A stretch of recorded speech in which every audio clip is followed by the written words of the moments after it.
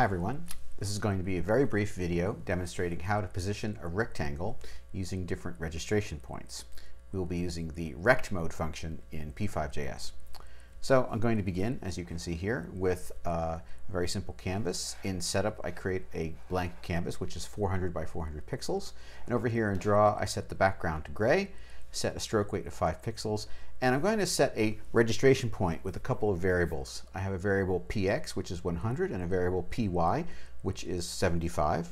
And I'm currently drawing a little red circle there so you can see where that registration point is located. Now, let's, just before that red circle, draw a rectangle. I've set the stroke to black and the fill to white, and I'm drawing a rectangle at that very same location, px, py.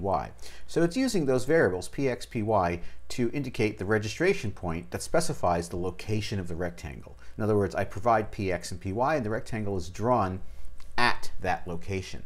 So as you can see, the rectangle is drawn from its upper left corner. But I could specify a different way of using those variables as a registration point. Instead of specifying that the rectangle should be drawn from its upper left corner with a certain width and height, I can say that it should be drawn from its center. So to do this, I would say rectMode center. And when I do that, suddenly you see now it uses that location px, py, 175, as the center of the rectangle.